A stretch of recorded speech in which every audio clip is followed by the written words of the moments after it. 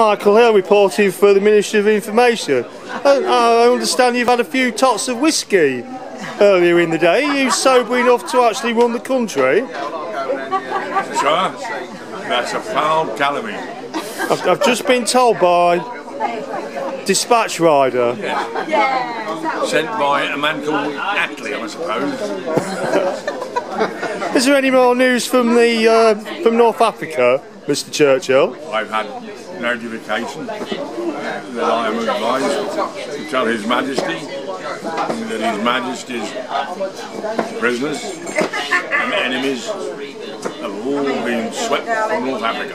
Oh, that is fantastic news. Has that been made public yet, or do I need to censor this? No, you needn't censor it. It's going to have to go. Spread the word. Right, thank you. Thank you very much for your time. Before Alamein, we never had a victory. After it, we never had a defeat. You could quote me on that as well. And these are the words of our Prime Minister. Indeed they are. Thank you.